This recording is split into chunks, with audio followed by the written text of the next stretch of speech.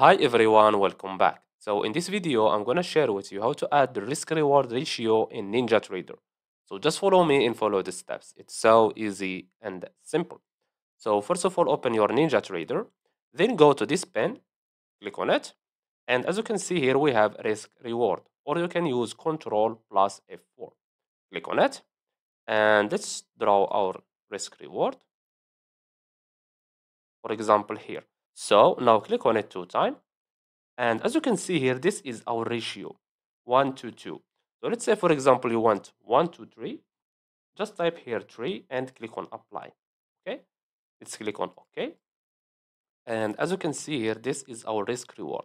So let's say, for example, you want to see here text, or you want to see how many dollars.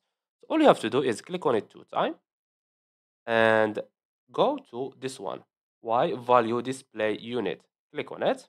And as you can see here, we have percent, we have text, we have currency, and we have pips. So let's choose, for example, currency. Click on apply.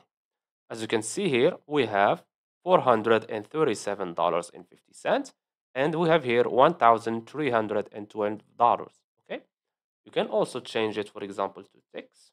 Click on apply and click on OK. As you can see, we have here 35 text and we have here 105. Okay, I think that you get the idea. The same thing for the bullish risk reward, as you can see. And that's it. So I hope you found this video helpful.